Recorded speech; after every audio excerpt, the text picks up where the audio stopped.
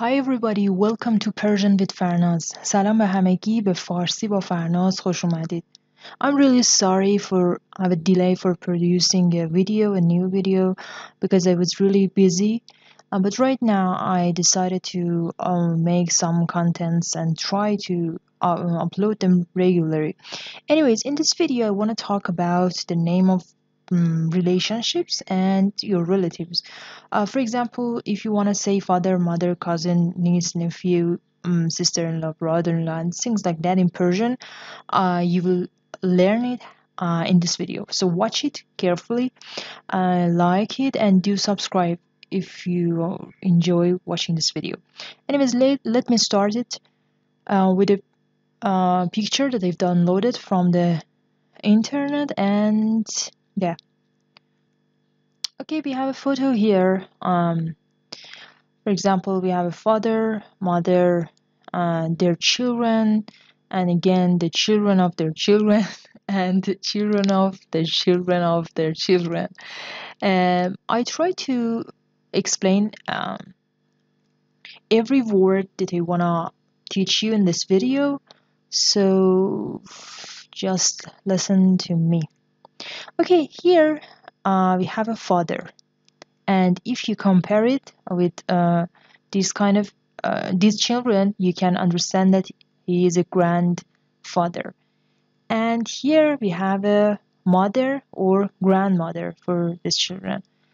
In Persian, for father we say پدر, پدر.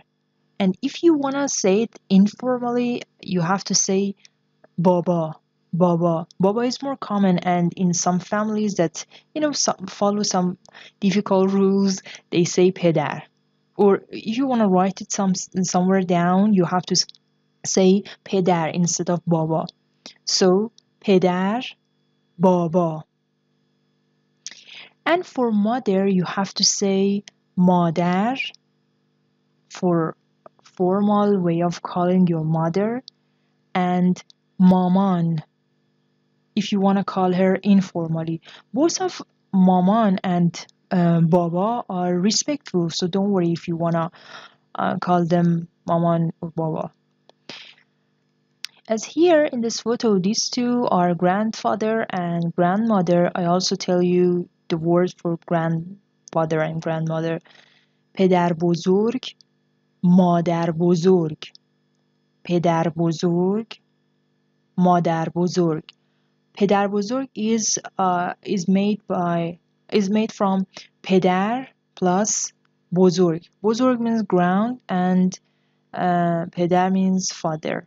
And again for مادر بزرگ we have mother or مادر plus بزرگ. مادر plus ground. Now we have their children and the relationship between their children. These two are wife and husband, these two, and maybe these two.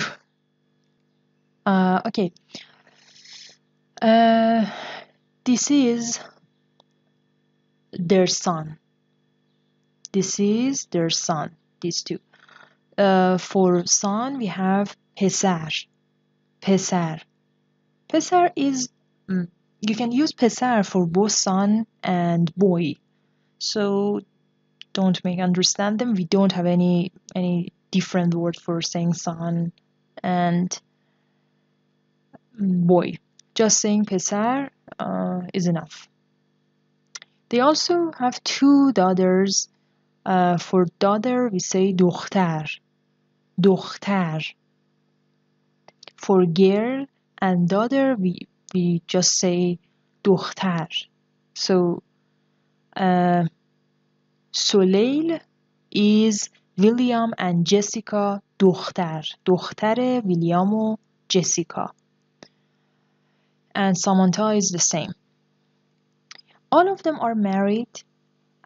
So we have a sister-in-law for this daughter and this daughter, and we have a brother-in-law for this man and this girl, and we have, yes, sister-in-law and brother-in-law. This is like the sister-in-law. Instead of telling sister-in-law for a married man, we can say زن برادر. It is Soleil's brother.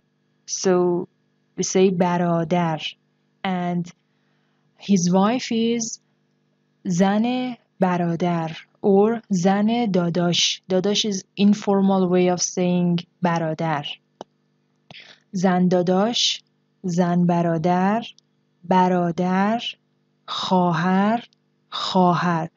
As you can see here, we have two sisters, two خواهر، دو خواهر.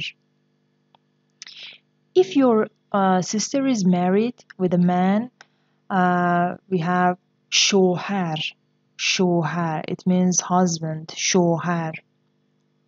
And this man is شوهر خواهر for this guy and this woman. شوهر خواهر. It is شوهر that means husband and خواهر means sister. شوهر خواهر. زن برادر.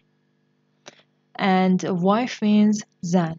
In Persian we don't have this kind of relationships. Usually we don't talk about these things. But here sister-in-law can be translated like زن it's really complicated. زن خواهر، همسر خواهر. همسر is better. همسر means spouse. And so it's better to use here. Now we have their children. All of them in English can be each other's cousin, but we have different names in Persian. Regarding the relationship between sisters and brothers and sister and brother, the name of their children can be very different.